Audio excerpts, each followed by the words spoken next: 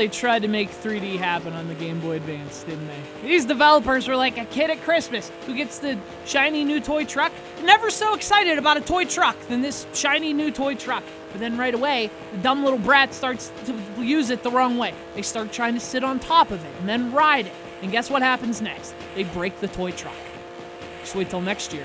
Need for Speed Porsche Unleashed. There are no shiny new toy trucks on the naughty list.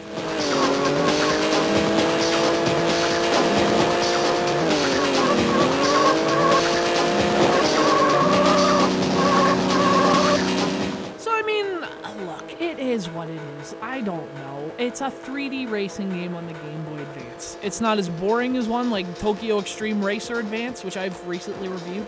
It's not as good as one like GT Advance 3, which I've also recently reviewed. This one falls somewhere in the middle of a list that probably shouldn't exist in the first place. 3D racers on the GBA.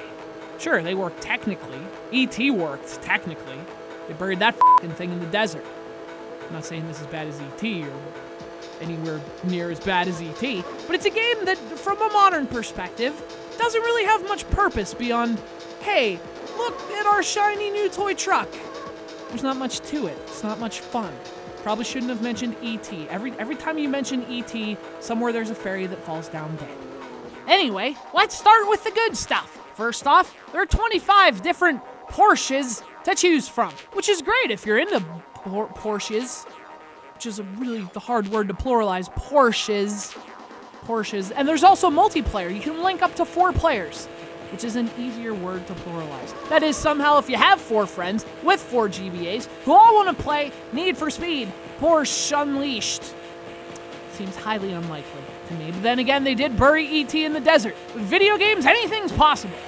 The game actually runs pretty well in the GBA, especially the cockpit view, which I was not a fan of. Seriously, who ever uses cockpit view? It's like riding a unicycle. We have regular bikes now. Stop being a dick.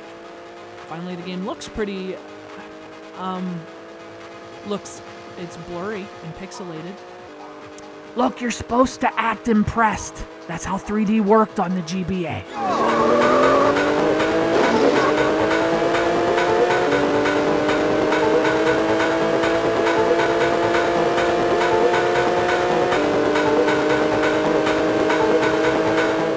What's not so impressive, pretend or otherwise? Well, the game's kind of thin, and I don't mean that it's been dieting. There's not a lot of tracks, and to be honest, they're not the most exciting to drive on anyway. Kind of cheap, too. Lots of 90-degree turns that just come out of nowhere that you can't see coming because everything's so goddamn blurry.